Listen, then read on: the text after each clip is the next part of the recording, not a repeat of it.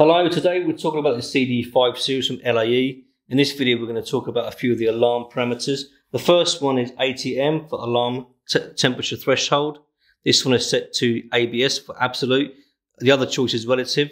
The difference is relative to the set point. Absolute is the exact temperatures we're going to be cutting out on.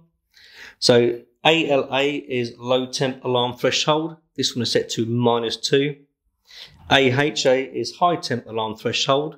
This one is set to 10 degrees. Next one is AT1. It's probe used for alarm detection. This one is going to be using T1 probe. Next one is ATD, delay before alarm temperature warning. It's set to 30 minutes. AHM is operation in case of high temperature alarm for the condenser.